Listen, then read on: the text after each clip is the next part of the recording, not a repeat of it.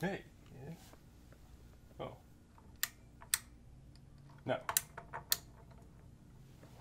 Hi. Hope everyone is doing their best to stay healthy. It'll get back to normal eventually. I don't know when. Sure is taking its time though. Yeah, I switched the lamp to this side because this big guy was right in front of my window right there. And I felt like it was kind of blocking some light.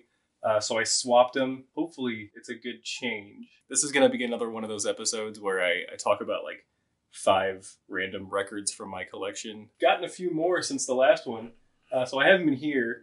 And then I have a little cabinet down there where I keep all my favorites. And if you can guess which records from this episode came from my secret favorite cabinet down here, I will reward you with a virtual gold star.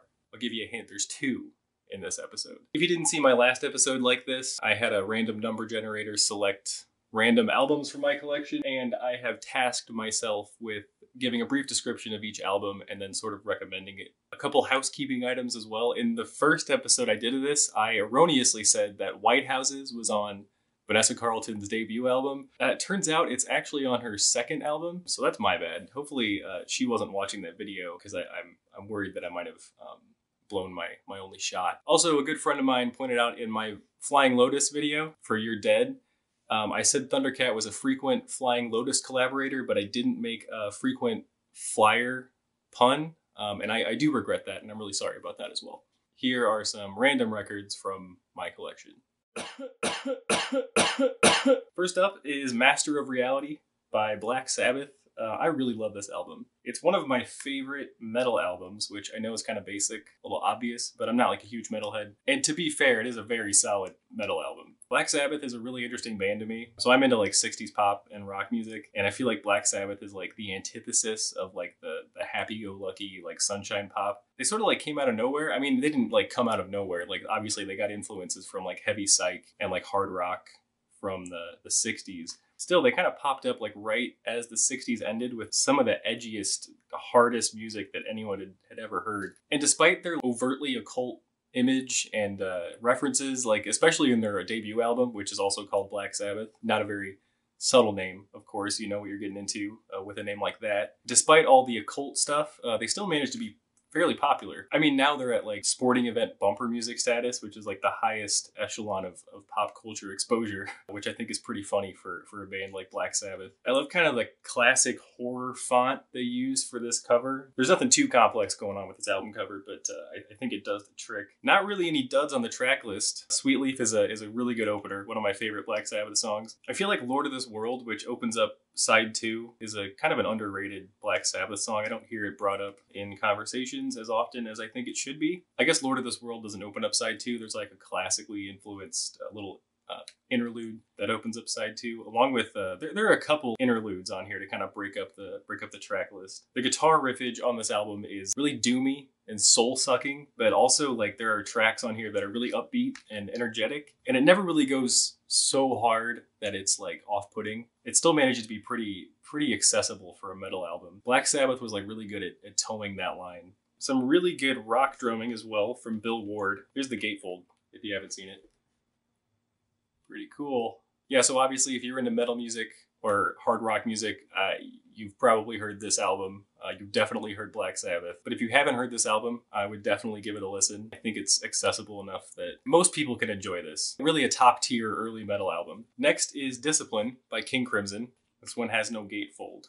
I'm a fan of this album for sure. Definitely a fan of King Crimson. I maybe don't love this album as much as some other hardcore King Crimson fans do, but I do find it very enjoyable. So for this album, Robert Fripp, who is the band leader of King Crimson, basically inserts his experimental guitar playing techniques and his experimental production techniques into a kind of an 80s new wave template. Definitely getting some Talking Heads vibes from this album, and that's not really a coincidence. So Adrian Belew played guitar and did vocals on this album. He also played guitar with Talking Heads when they were recording Remain in Light. So there's some crossover. This album has an all-star lineup. I mean, you got Robert Fripp, obviously, and Adrian Belew. Tony Levin on bass. He's an excellent bassist. Very recognizable person. I've seen him twice in concert, and he steals the show, basically. He's always a sight to behold.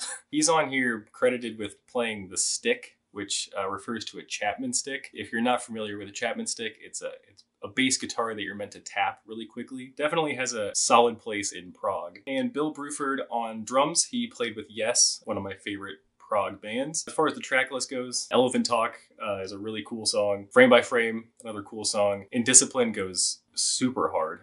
Thelahun Jinjit is a banger. I could go on. I could list every track on this album. They're all pretty good. I guess maybe The Sheltering Sky on side 2 is a little aimless, but it's still an enjoyable listen. Still sounds pretty cool. But yeah, King Crimson is like one of the most sonically diverse bands of all time. Even calling them a band is a little bit questionable, since really it's just Robert Fripp and whichever collection of musicians he feels like working with at the time. I wouldn't want to compare this to like their 60s and 70s output, which was decidedly more rock oriented, whereas this album is sort of like the starting point of a new wave phase for Robert Fripp. But yeah, really cool album. I would recommend it to anyone who is into new wave and who doesn't mind a healthy dose of instrumental virtuosity. Oh, cool. I get to talk about Foxtails.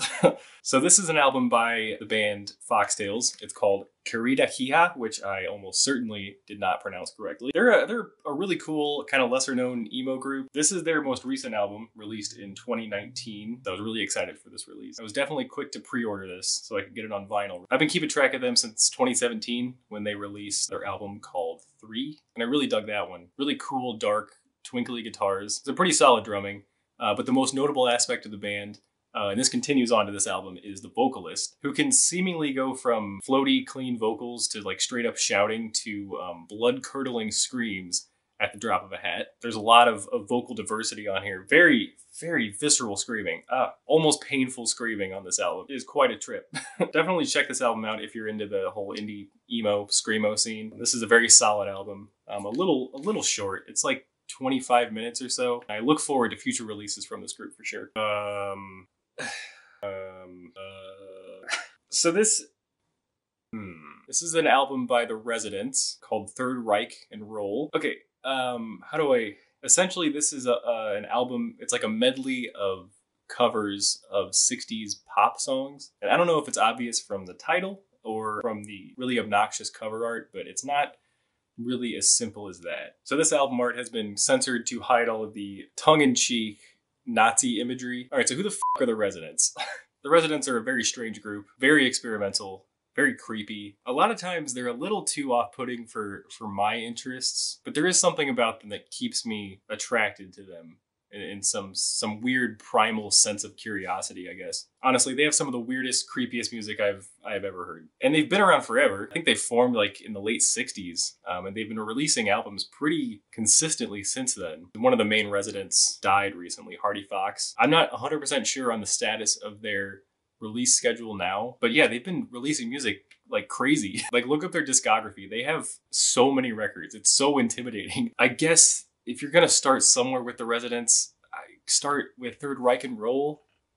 So for this album, they took a bunch of mega hits from the 60s and they twisted and warped them into something truly unsettling. Seriously, it's like a fever dream. I can't really describe what's going on in this album very well. This is an audio post from the late 70s. The vocals are like really squawky and atonal. The instrumental components, they're not really performed well. They don't really line up with each other. Although I will say their use of electronics and tape manipulation is pretty impressive considering when this album was released. Yeah, I'm not really going to recommend this to the faint of heart. It's not that bad. It's really not that bad. If you're into like 60s pop and have a really weird, creepy sense of humor, give this a shot. If you're into experimental music, you're probably already aware of The Residents and this album. If you haven't heard this album, I would be really curious to hear your thoughts. All right, guys, so I'm recording this shortly after Easter. You know what that means. Christmas is right around the corner. So it's so appropriate that I'm talking about the Beach Boys' Christmas album. I'm a huge fan of the Beach Boys.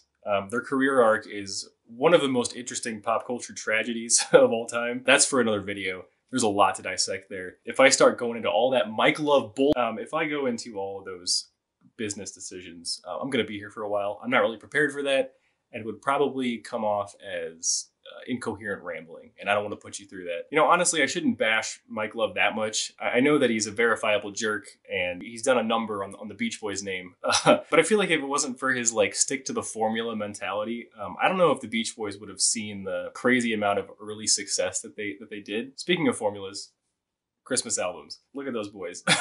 You know, I'm just now realizing that this album cover kind of reminds me of Pet Sounds, where they're all kind of like confusingly doing some mundane task. Hang on.